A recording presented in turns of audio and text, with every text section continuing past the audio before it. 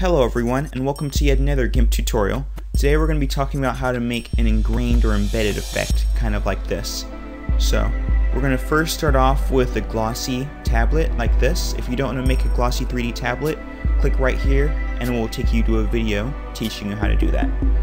So, the first thing we're going to do here is select the text tool and create the text we want in the center.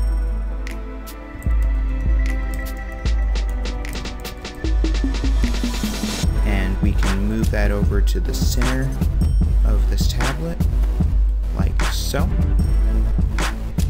And you can edit all of your effects and expand it out.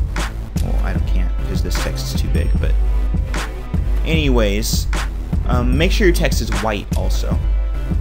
And then right here we're going to create a new layer and make sure your layer is transparent.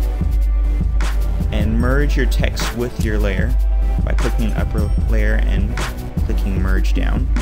And that way you have a layer with your text and you have a layer with the tablet thing. And then create a drop shadow by going to filters, lights and shadow, drop shadow, and create these settings here.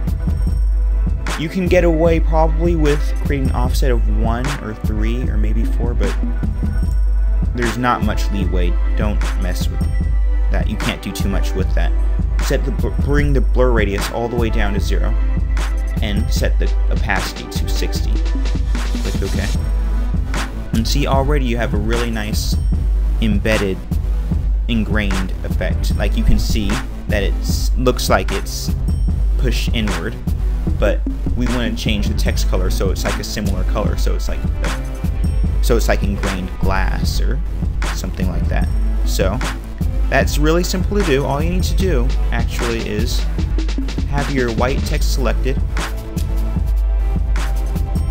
and oh, you know what we need to do first actually? We need to go ahead and bring this text down here, so I guess the easiest way to do that right now would be click this, cut using Control X, paste it again, and bring it down so it's below and to the right, or left I guess works too, of the drop shadow. Like that.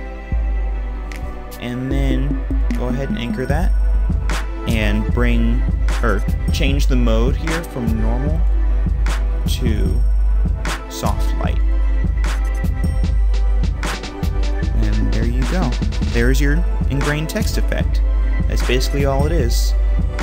Hopefully this tutorial is helpful, and rate, comment, subscribe. Stick around because there's more on the way. Peace.